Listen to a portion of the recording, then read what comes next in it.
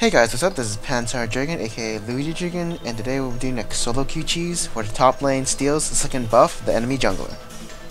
So it's really simple. All you have to do is basically wait at the enemy's second buff, which is usually the top side, red buff on the purple side, or blue buff on the blue side. And basically when it spawns, you just do it. It's really simple, and of course with the new teleport meta of top lane, it's even more encouraged to do it.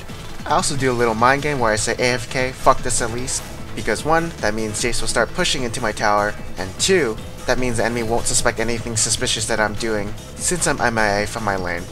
And most top laners nowadays can actually do this trick, since they do have pretty good base damage, they're also tanky, and of course they're bruisers. So again, what you do is basically you make your team have 3 buffs instead of 2 buffs, and you set the enemy jungler behind since you are taking his buff, and then you run away to a safe spot, and then recall back to home.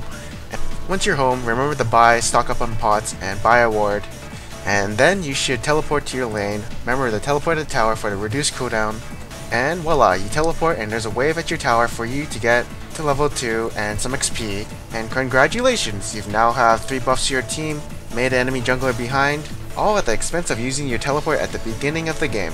So is it worth it? Of course it is. Your team does get a big early game advantage, and in higher ELO, early advantage are key to winning the game. So if you watched my video about late invades before for solo queue cheeses, and if you haven't, check out the description for a link.